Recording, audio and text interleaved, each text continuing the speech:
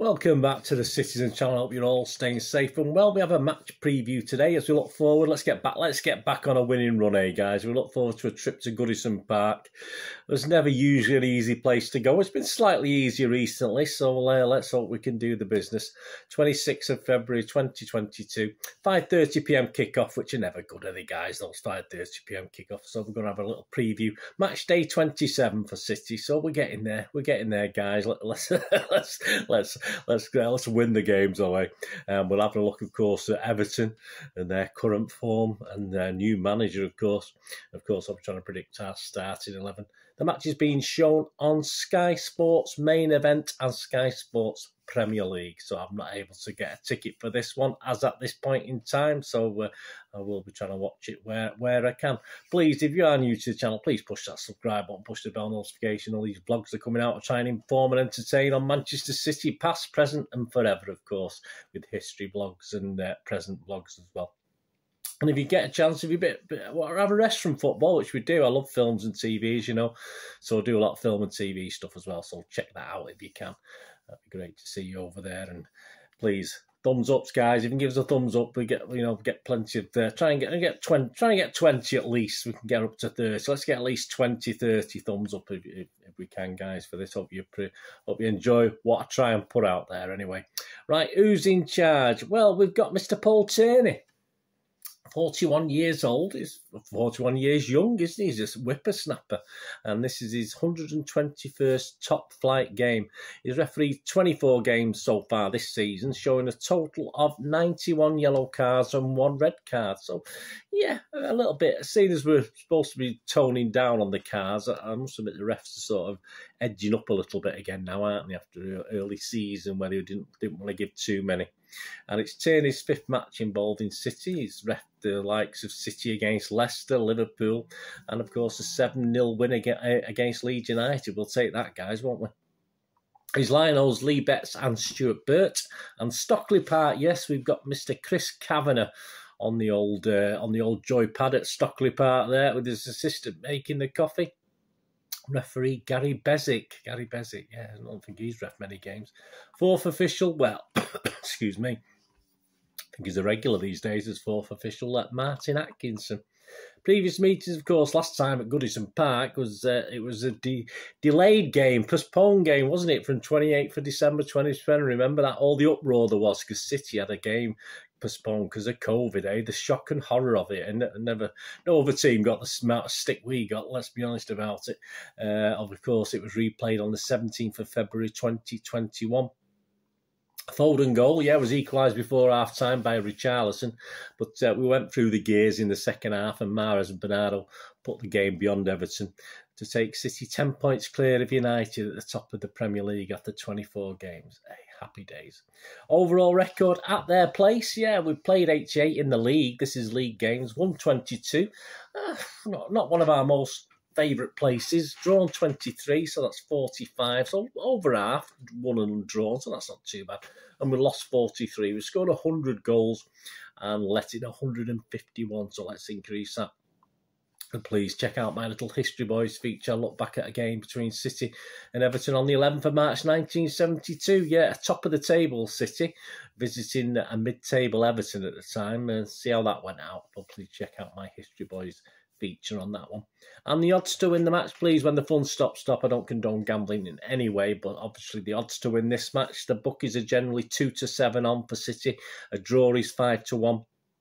And Everton, you get 11-1 at Corals. I think most bookies are about 10-1. But if you fancy an Everton win, if you're an Everton fan, that's generally 10-1. You can get the odd 11-1. And please check out, as I said, I don't condone gambling, but please check out my little odd show feature on this game as well, which features the charity bets for this week. And let's keep on topping up the charity bets as best we can. So if you can check that out as well, if it's of any interest, let me know what you're having a little flutter on. That'll be great. How will it pan out? Well, let's see. Ex-City legend, of course. I always say that because it riles the Chelsea fans because they don't have much of a sense of humour at Chelsea, do they? Ex-City legend Frank Lampard. No easy task, of course, rescuing Everton's season. They're not down amongst the dead men, but obviously when he came in, he was struggling, and they've not improved much since, to be honest with you. They're 16th at the moment, as I'm recording this, and they've only won one of their last 5 league games. with 4 defeats as well. I mean, you're not even picking up points, you know, and get the odd draw would help, wasn't it?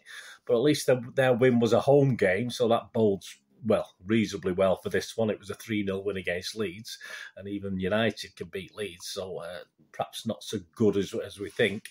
Will they just roll over knowing a City loss? A loss against City will land a slight advantage, title advantage over to us from their horrible neighbours Liverpool. Probably not cat in hell's chance, guys. That's not going to happen. City will have to go there and show more fight and composure than we did against Spurs, that's for sure, which let's hope was just a bad day at the office for City, and we'll carry on regardless. Everton, after the City match, have a fairly easy home tie in the FA Cup 5th round. They play Boreham Wood. What a great game. Boreham Wood, great for Boreham Wood, of course. But as far as Everton's concerned, it's the league that matters. And their next away games after that in the league, after City's game and the Boreham Wood game, they're away at Spurs, home against Wolves, home against Newcastle, and away against Watford. Then they have West Ham away and United at home. So even if they don't get anything from us, if they can beat Wolves, Watford and Newcastle, possible, and get something from Spurs, it will look a whole lot brighter by the time they go to West Ham for the first game of April. And by the time they play the bogey team, let's face it, they very rarely beat United these days, do they? And the time they play their bogey team, it may not look so bad after all for Everton, but they will have to get a few wins.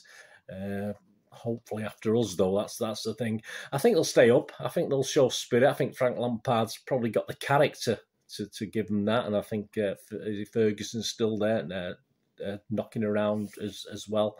Is it Ferguson? Yeah, I can't remember his name now. The guy who took over temporary charge. So with Frank Lampard, I think they've got a lot of character. I think he's able to sort of pass his character traits on to Everton. And I think they should just be able to be okay. As I say, they've got points in the bag at the moment. They're not in amongst the dead men, but they will have to pick up points in the games following the City game, obviously. So I think they'll be okay, but obviously, hopefully, just after this City game, they start picking up points and not against us. As far as us, City concerned, yeah, we've got to bounce back from the Spurs game. Pep said we played well. We didn't, did we? We know we didn't play well. Pep knows we didn't play well, but he's got to say that. And there's a lack of awareness, I thought, about our players in that game. A lot of naivety for a game, a team with such experience. It sort of seemed to lack naivety what was going on around us defensively and offensively as well. Not just defensively, offensively. There was a lack of awareness and a bit of panic of shoving things into the box time and time again. It wasn't working. Well, let's carry on rather than try something else, which is when City aren't quite firing when they're doing things like that. And defensively, as I said, looking at the stats I did with Charlie on his dugout daily, I mean, it was shocking. There was like 4 little points of Tottenham, if you like, attacking. 4 points, and that was the 4 goals, basically, if you include the offside one as well. So it was really shocking from City. It wasn't great at all. So we played well, said Pep. Well, we all know that's not true. But some people are panicking. I'm not panicking. Asking for wholesale changes to the team, starting Aki and Stones at the back. It brings Zinchenko in. That shows how desperate we're getting. But obviously that's not Pep's way. And to be honest, he doesn't have the squad depth at the moment to do that anyway.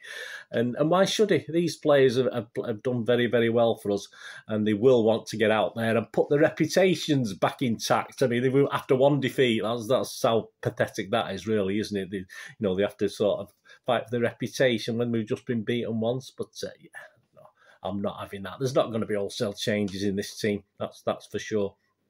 He's got to rely on the guys who most of the time have done the business for us. Definite starts for me this week. I would say Edison, definitely. You can't say Everton was at fault for anything. Even Walker, all right, I'll forgive him that last minute Kane goal. I mean, Kane is a cracking player when he's on form. Not often, but obviously, you can't really say. Walker had a go, he just wasn't big enough and he got bullied. Simple as that. So Walker, I would say, is a definite start. Cancelo, probably, because of Cancelo's Cancelo. Stones has got to be, surely, guys. Stones has got to have a few games under his belt now, unless there's something going on that we don't know about. Of course, Bernardo, KDB and Mahrez, for me, are all definite starters. As I'm doing this vlog, obviously there's still doubts about Palmer, Grealish and Jesus. So I think there's some good news on Jesus. And Grealish is a bit, it's one of these niggles again, isn't it, with Grealish? But we want to see Jesus back. Not seen for ages. He seems to be the forgotten man, doesn't he, because of injury? But we want to see him back firing, don't we? And there's obviously still a doubt over those three players. But I'm not going to. I don't think he'd throw any of those in anyway to the starting 11. So my 11 for the Everton game. Let me know what you think, guys. Let me know what you think as your starting 11. Ederson, Walker, Diaz, Stones, Cancelo, Rodri, Gundogan, Bernardo, KDB, Mahrez, and Sterling. I mean, would he put Ferner in there? I say Rodri didn't have the greatest game, but the way to recover from not having a great game is playing the next game and playing well, isn't it? But I can't see Ferner getting in there, but it is a possibility. And for me up front, Bernardo, KDB, Sterling can switch around for me all they want around this false nine thing. Let's face it, it's all right having a false nine, but have we really got a player who's good at it at the moment? That's a problem. It's all right having a false nine, but we need someone who's good at doing it. And at the moment, they're all a bit much of the same as the guys he's trying, unfortunately, and we're losing their skills in other parts of the field. Pep knows best, doesn't he? Pep's a genius. I'm sure he'll sort it out. Let me know what you think, guys, anyway, tactic-wise and that team-wise, whether you agree with it and any changes you'd make. Say it's all opinions. I've got my opinion. Everyone else has got their opinion, so please let me know what you think, guys. Yeah, quirky stats before we sort of finish this vlog, taken from goal.com, so my thanks to them. I mean, you probably have seen the stats other places as well, but that's just a general place I've took them from. City have won each of their last 4 away Premier League games against Everton. Let's hope it make it 5. As many as they had in their first 20 visits to Goodison Park in the competition. So we've won 4, drawn 5 and lost 11. I say we've done very, very well recently. Fingers crossed we can continue that. Everton have lost their last 8 league games against City, only against Portsmouth, 13 between 1947 and 1956. And United, 9 between 99 and 2004. Have they ever lost more consecutively in their league history? Let's hope we equal the United one with this one. No side has scored fewer first-half goals in the Premier League than Everton, just 8. Just 29% of the Toffees' goals this term coming before the interval, 8 out of 28. City have scored more first-half goals, 30, and second-half goals, 33, than Everton have in total this term with just the 28, as we said. City manager Pep has won 24 of his last 25 Premier League games against English managers since a 2-1 loss to Frank Lampard's Chelsea in June 2020. There you go. He's got another chance, Frank, haven't you? The only exception in this run was a 3-2 loss, of course, against Graham Potter's Brighton in May last season, although we put that right this season, didn't we? After scoring all 3 of Everton's Premier League games in August, Dominic Calvert-Lewin has failed to find the net in any of his 5 appearances since returning from injury in January. Perhaps he's finding his feet, despite playing the full 90 minutes in 4 of those 5 games. Yeah, so yeah, that's one of those stats where, yeah, it's probably time for him to score now, isn't it? Since the start of November, Raheem Sterling has scored 12 goals in 18 appearances in all competitions for City. His previous 12 goals for the club came across a 58-game spell between October 20 and October 2021. Let's hope he carries on with this sort of form. City's Riyad Mahrez has been involved in 25 goals in 30 appearances in all competitions this season, scoring 18 and assisting 7.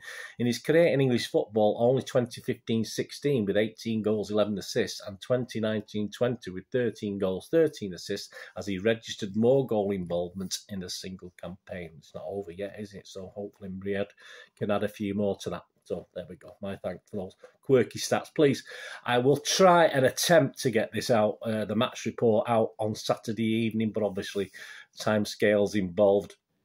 It may be Sunday morning. So keep that notification button pressed so you know when the match report comes out. Hopefully, fingers crossed, guys, on a good win for City. And please, as I said, if it's not Saturday night, I will have it out Sunday morning. And please don't forget to check out my other 2 features and give them your support. And give me your support. That'd be wonderful to see you on there, giving us those thumbs ups and pressing those buttons. And don't forget to check out those 2 features. The History Boys, say back in 1972, when I was a sort of springish chicken at that time, and the Odd Show as well. So I've got 3 charity bets this week, guys. So hopefully keep your fingers crossed that we can add more to the charity pot.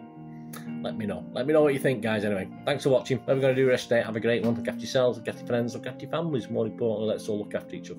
So meet here again on the Citizen channel. I only ask one thing, don't I? Please, stay safe, Blues. Come on, City. Thanks for watching. Bye for now.